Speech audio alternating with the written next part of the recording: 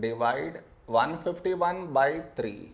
While doing this division, many do this mistake. What is the mistake that they do? I will let you know. But before that, we should frame it in this way. 151, 3 here. This is your step 1.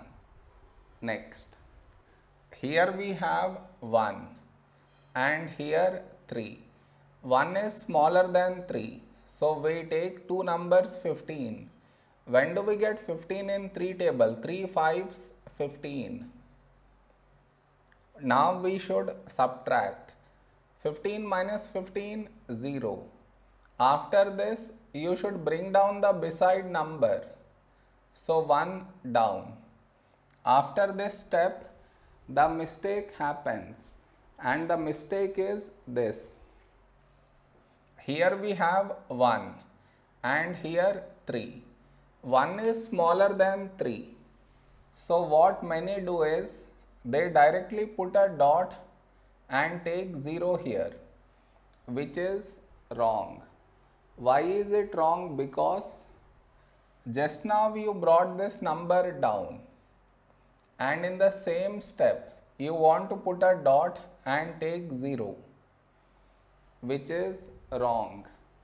I repeat, bringing the number down and also put a dot and take 0. Bring the number down and put a dot and take 0. Both at the same step you are not supposed to do. Instead, what you should think of is, what number should we write here? If I take 1, I will get 3 here. But 3 is larger than 1. So what option left out is, we should take 0.